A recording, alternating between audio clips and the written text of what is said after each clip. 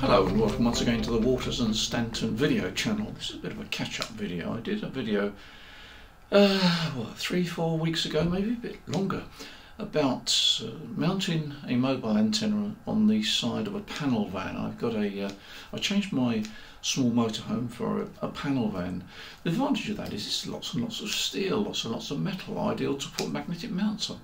But unfortunately I found that I couldn't put a magnetic mount on the roof of the vehicle because it had corrugations on the roof, and although the magnetic mount would adhere to the roof of the van, there wasn't enough capacity there because there was corrugation in between, and so you only had sort of half of the magnetic mount making contact. I suddenly had the thought of putting it on the side of the vehicle, and at the time I said that you really need to use a centre-loaded whip so that the coil is well above the well clear of the roof of the van and the side of the van thereby.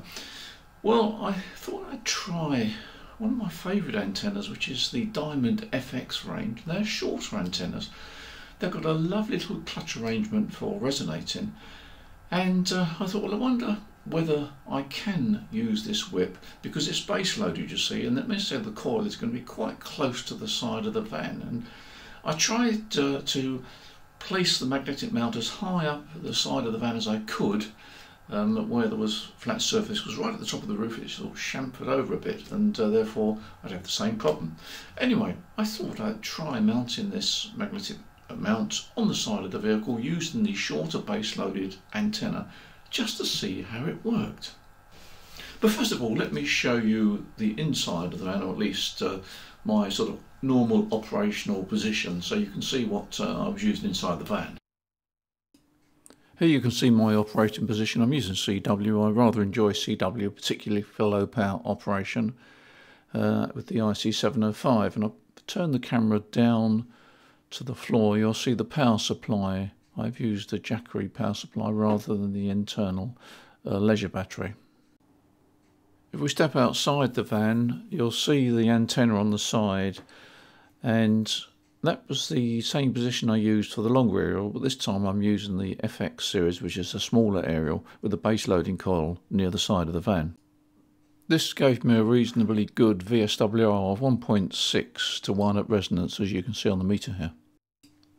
As you can see, I use a ferrite choke on the feed line, and you can see the right angle connection on the mag mount here. I then moved the mag mount round to the back of the van, mounting it on the door as high as I could, and I got an excellent match there. As you can see on the SWR meter, it's really white, down to about 1.2, 1.3. The final position of the antenna was right on the rear of the van at the top, and that gave me an excellent VSWR. Let me show you. Well, you can't grumble at that, can you? Quite an excellent VSWR. Quite amazing. You know, I've had a few headaches trying to put a mobile antenna on the van and get it to work properly. If you've watched some of the previous videos, I made it work on the roof, but I was never happy with the magnetic mount on the roof because I needed some extra earth connections and so forth, and it just, to me, it didn't seem right. It was only when I suddenly thought, why don't I put it on the side of the van with the right angle connector, and it all came together, and it worked extremely well. On this particular antenna, the FX, you get an excellent VSWR, and I've said this before, the Diamond FX series, you always seem to get a very good match. I don't know what it is about those antennas, but they just work.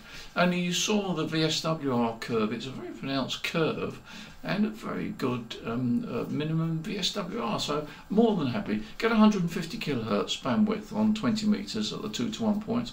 That's fine for SSB. You can move around the band quite happily. I'm not a great fan of ATUs, at least external ATUs on mobile. For no other reason, an extra bit of gear. I like to have it fairly compact. So if you haven't got an internal ATU in the radio, you can still use that antenna and move around the band quite happily. And of course with CW it's not a problem at all. I worked a few stations today on 20 meters, nothing DXC, I worked a few stations in Europe. Oh, I worked at one station in Israel, but you know, I wasn't looking for DX, and it wasn't particularly good conditions, but I was making the contacts, and that's really all part of the fun of ham radio, isn't it? So, if by watching this video you've learnt something, fine. I thought I'd just pass on my own experience. You know, ham radio isn't always straightforward, is it? You think, oh, plonk a magnetic mount on the roof and it'll be fine, all that metal work. I didn't realise until I got the van that it wasn't a flat roof. There we are. Anyway, at the end of the day, the problem's solved. I'm a happy bunny, and I thank you for your support on this video channel. Much appreciated. Take care, enjoy your ham radio. See you in the next video.